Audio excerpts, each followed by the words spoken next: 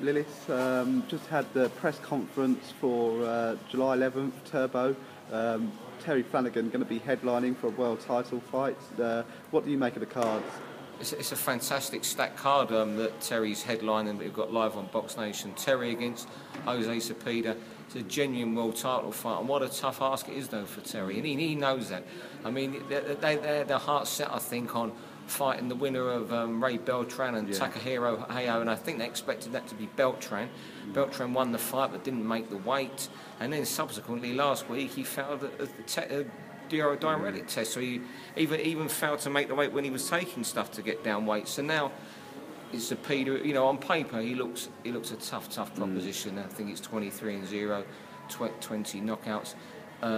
So it's all to do. But you know what? They're not invincible, these unbeaten guys that come over. I remember an American light heavyweight a few years ago come over and fought Clinton Woods in a world title eliminator, Rico Hoy.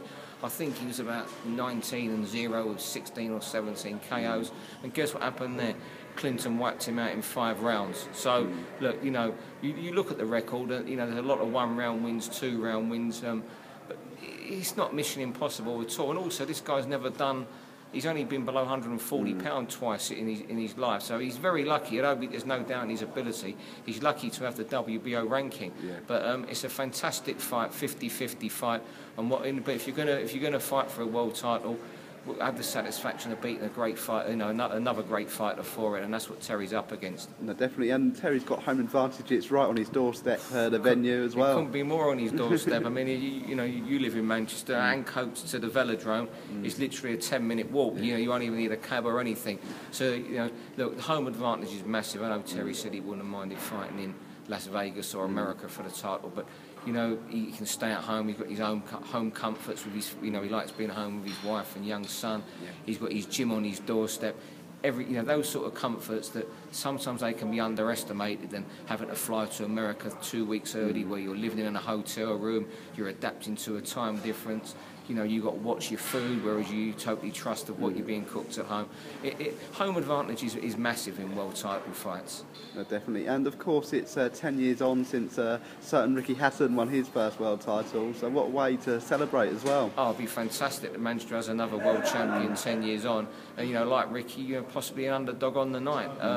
I'm sure Ricky will be speaking to Terry before the fight, and you know, that'll be in the back of Terry's mind. Also, they're both Manchester City fans as well, so there's a lot of identity there. So that as well, you know, 10 years on, Manchester to have another world champion be fantastic. I mean, Scott Quigger's won a world title since then, but he's a Berry fighter. Where you know, we can quit as great at Manchester, I suppose, really. But you know, Terry to win it in Manchester on his doorstep would be fantastic. And who knows, if he wins this, you know, the fan base could grow, and like Ricky, he could be headlining events at Manchester Arena. No, definitely. And for Manchester, for the city, being 10 years on, the week after, Anthony Croller's fighting for a world title as well. But you know what, if Anthony won that fight, it would be fantastic. You know, you go around boxing, and you know, you're around it all the time, and you rarely hear someone anybody in the industry has a bad word to say about whatever side of the fence they work for, or anything. You can't have a bad word against Anthony Croller. He's one of the loveliest fellas you'll ever meet in boxing. You know, that sounds a cliche, but in this case, you know, it really is so true. Lillis Perez, you know, like Terry Flanagan's got, it's another big ask to win the fight, but you can't go in the water without getting wet.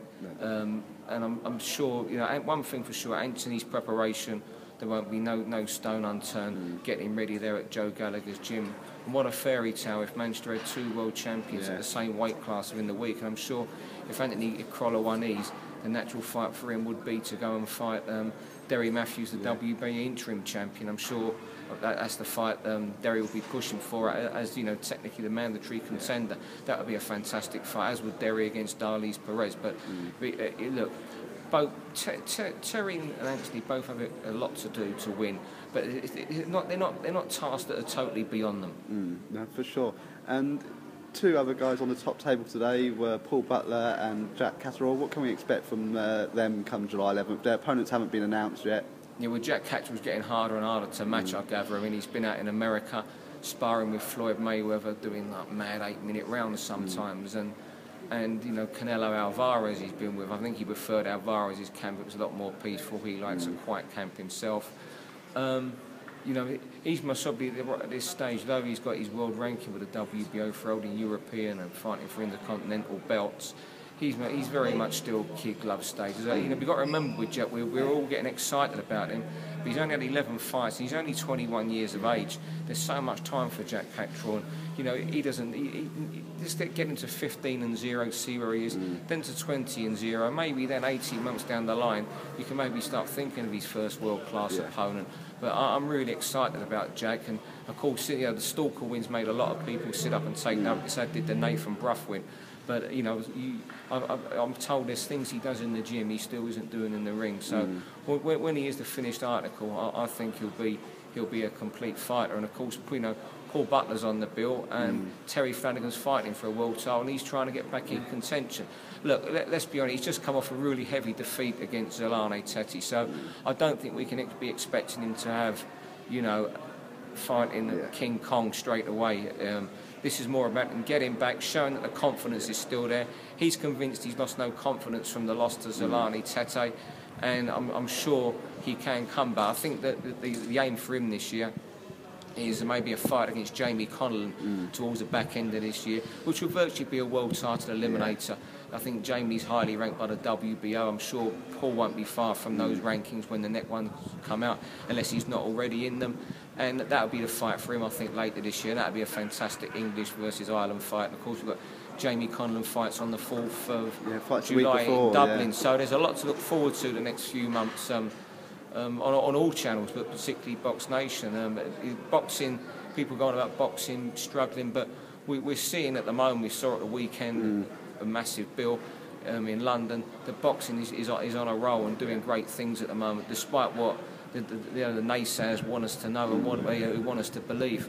Definitely. And in terms of someone that's going to be on the card on July 11th but wasn't here today, Billy Joe Saunders, what can we expect from him, and what's set for him for after July 11th? Will it be Eubank Jr. again? Well, Will it be Andy Lee? I don't know. I mean, the Eubank Jr. fight, I've just seen some quotes from Frank Warren last week, and that, as of now, it seems dead in the water. But, you know, look, you're around boxing all your life. You never say never in boxing, do you? So whether that fight can be, you know, regurgitated, I don't know. I think, though, he'll be moving on to the Andy Lee fight. I think when he fights in Manchester, it'll be a lot of frustration to let out, because he's been looking forward to the Eubank rematch and a big payday where he's not, you know, that's gone. So I think he'll have a solid test in Manchester, and then he'll go on to the Andy Lee fight in the autumn, I guess. Definitely. And you were out last week in New York for the Khan Algieri fight. What did you make of Amir Khan's performance that night? You know what, I think some of the stick Amir Khan gets is just ridiculous. I saw some of it on Twitter at the weekend. It's just madness. There's a hell of a lot of jealousy around Amir, and you know, he doesn't need me to be an apologist for him. But you know what, he went to America the other night and he pulled off a really good win. I think it was what he had to do in that fight. Look, the man who emerges with all the credit is Chris Algieri and his trainer John David Jackson. The job John David Jackson has done with him, she's changed him as a fighter within 2 months. He totally didn't fight anything like the style anyone expected. Did you tell me, did anyone write that or say in an interview that's how Algieri was going to fight? No. And what he had to do, Amir Khan, was make the necessary adjustments. Maybe it wasn't his greatest performance. There was a bit, it shades, you know, someone pointed out to me of the Julio Diaz fight without the knockdown in there. It is a fair analogy. But you know what? When it looked like it might, I think there was one stage in the fight, I'd have to look at my notes again, I had Algieri a point ahead, I think after 7 or 8 rounds. But Amir made the adjustments, he come home and won. I think the 117, 11 cards were totally out of sync. I had it 115, 113, like one of the judges, but I don't think you can doubt that he deserved the win. And you know, I do hope he gets the Mayweather fight. I'm not for 1 second saying that Amir Khan's going to beat Floyd Mayweather. Mayweather seems to find a way to win, but he's got the style to trouble Mayweather and make him think, and it could be a lot more interesting fight than what we're seeing in a lot of Mayweather fights recently. You know, we see Mayweather win a fight 116, 112 against Medina, and people are crying for rematches. He'll give him a hard fight. I'm not going to say he's going to win, but if he got that fight, he'll give him a hard fight. If he doesn't get the fight, you know, I wonder what will be next for Amir Khan, because you know he really needs that marquee fight now. Well, you mentioned that marquee fight, and if the Mayweather fight doesn't happen, Kell Brook, another good performance over the weekend. Hey, you can't take away from Kell's performance of the weekend. You know, he's getting better. Hey, if there's nothing else out there, you know, I know. Look, you know that Eddie's saying that, you know, he's scared of him, scared of losing. He's scared of losing to Kell Brook, but I can see, you know, I can't agree with a lot of Eddie's statement there the other day, Eddie Hearn I'm referring to, but I think any fighter's scared of losing beat a record. You know, and of course he's scared, you know, he isn't scared of Kell Brook, but, you know, I don't think he's scared of him. Yeah, maybe he is scared of losing to Kell Brook, but, you know, you should be scared of losing to anybody. You should have to go into the ring with that fear of losing. And that's what, you know, that's the only thing he's scared of, the fear of losing to anybody. Look, if the money's right, that's the fight. If Mayweather doesn't happen, I'd look at someone like Broner, the money, because I think that's a style that's absolutely made for him. I'd have my life on Amir beating him. If that doesn't happen, I'll see what the money is for Brook later this year and go for that. No, definitely. Oh, well, thank you so much for your time, Steve. Pleasure. And look forward to seeing more of you on Box Nation. Yep, pleasure. Anytime. All the best to Robert and all the Seconds Out. Thank you so much.